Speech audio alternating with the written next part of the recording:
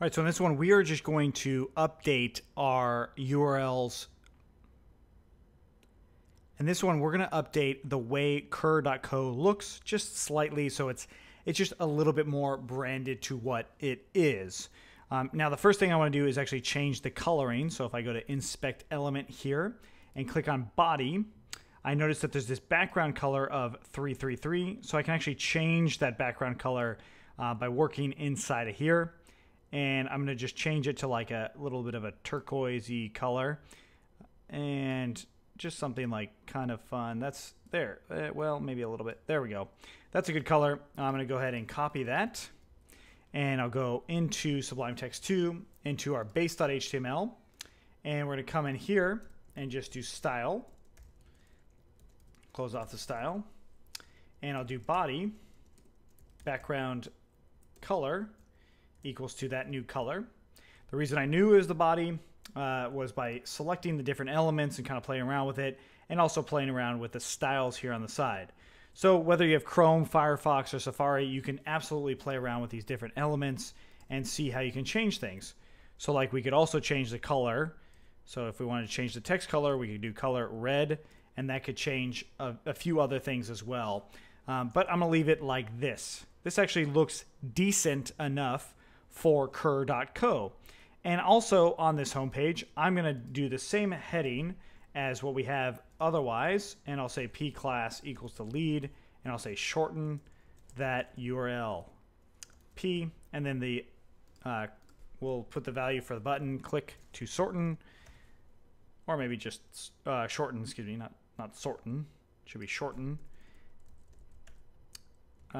Shorten, and then maybe something like that.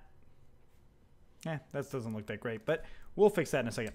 I go ahead and go in here, and I see exist already. Notice the link is already kind of messed up, so I can go to Inspect Element here on that link, and I'll see that it's BTN link is the main thing here.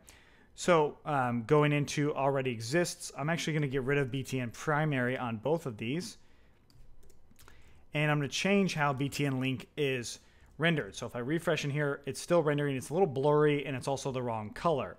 So let's fix the color first by selecting it and then going on the style side into link. We see this color here.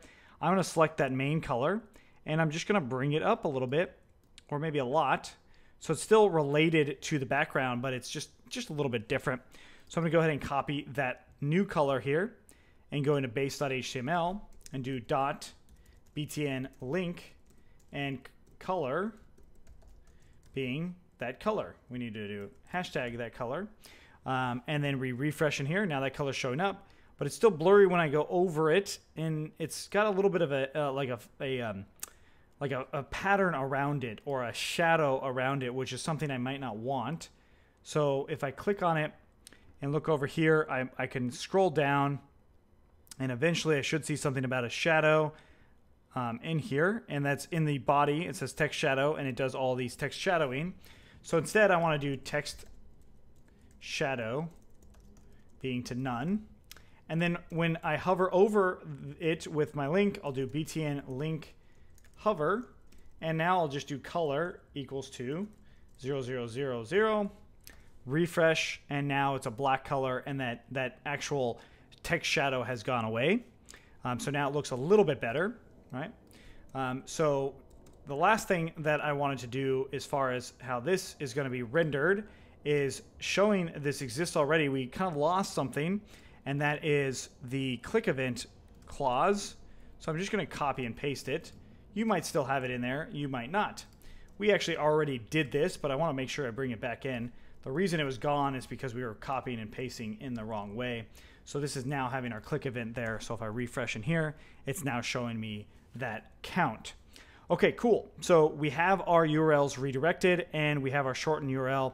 I might want to have the little chevron look here, and we can do that by jumping in back into the HTML for that one, into home, and just add in and RAQUO semicolon refresh. Now it actually brings that. If we wanted the left one, it'd be LA, and it goes the other way. So we're going to keep it as RA and shorten. Okay. So there's that. Now, another thing that I might want to check out or test or play around with is something like a background image. So if I did background dash image and I put a URL in here, notice what I'm doing over here. I can actually test this out. So I need a URL to do it, and I'll just say beach as my URL. I'll go into images, and I'll just select a very large image.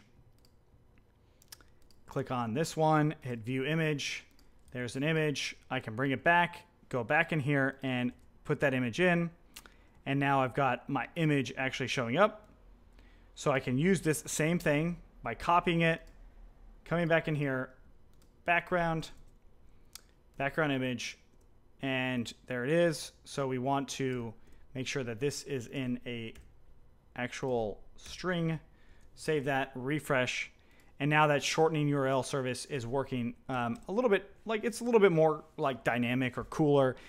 Granted, we would still have to play around with the different styles in here to make this actually work. And we can also change how the background works as well. So we could do background size, and we can say cover, refresh, and let's actually, it might just without the string. Let's go ahead and look, and let's try just cover, and there we go. So it's actually background size cover without being in a string. So used to writing Python stuff. Okay, so we have cover, and now it actually covers this URL shortener, and we can now shorten our URLs. And now the link kind of looks weird, so let's take out what we originally had, or what we changed it to. Try that again. The link's a little bit better. We might want to make the actual color of it a little bit more robust. So let's actually look at what it is right now.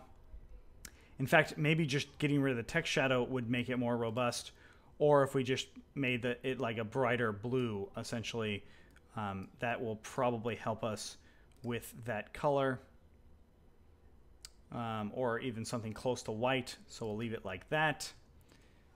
Let's see how that looks if I break it down. Yeah, it still kind of doesn't look that great. So we might want to have a background color. I'm just going to leave it as its default and leave it as that. And I'll let you guys kind of play around with how it looks at the end of the day. But that is our URL shortening service. There is something that I would do, though, realistically, is I would cut this, all of this, and or at least the images, I should say just the body side. I'm going to go ahead and copy this and do body dot, or block styles, and in block styles, and then on home I'll actually change those to have that image there. So block styles, in block styles, and then again the style tag, close off the style tag, and we'll see that body in there now. And back into the base, we're going to get rid of that image, and we're going to bring the links back to how they were. And this will actually change how our links are here. So I'm just going to leave them in there so you guys can kind of play around with them on your own if you'd like. But we save that, we refresh. Now cur.co has a certain URL. This looks good. I hit submit, and now goes to something like this. So this also gives you the opportunity to change this URL based off of some context inside of your view. Like if you wanted to have, oops, not that view, but the home view, if you wanted to change just that image, so we'd say image or background BG image equaling to some link here, I could go back into that home. Let's go ahead and cut this part out, and I'll just say BG underscore image, and then back into my view, I put this link in there, and then in my context, I add in this BG image being equal to that BG image. We save it, and then back into that home.html. I'm just showing you things that you can do so you can start thinking about things a little differently. And then in here, I'll just say if BG image, then we will render that out, save it, refresh, hit continue. It's not there. go to the home page, it's there. I hit shorten, or if I had some error here, it said success on this one. That's probably not a good validation check. So we're probably gonna have to do that before we actually go live. That is, oh, and actually it's possible that the validation's not working because of how we saved it recently. So let's actually take a look at that. We got our validate URL here. In our validators, we have validate URL. And it looks like it's doing, if it's false and false, should be coming through incorrectly. So we're on fixing this stuff. So let's go back into our value. And we'll type something out, hit shorten. And what we see here is the values coming through. And what I want to do is see if those are both invalid. So we'll print out this call right here. And that should be, that actually should be true. So it should print true. We'll hit submit again. And it's saying false. So the reason for that is probably has to do with one of these. So I'm going to go ahead and print reg working. And then we're going to print out on this one, reg not working. And here, save that. Let's try it again, refresh, look into our terminal, and we're not seeing either one of them working. So there's something going on with our actual exception messages. And I know exactly what it is. So one of these is changing and the other one's not. So these validations are actually not good, right? So the way we're doing this validation is not good. So I would say pause the video for a second, take a little break. We're going to stay on this topic for just one more video, and then we will finish off everything and then get ready to launch it. If you have any questions, let me know. Otherwise, let's keep going.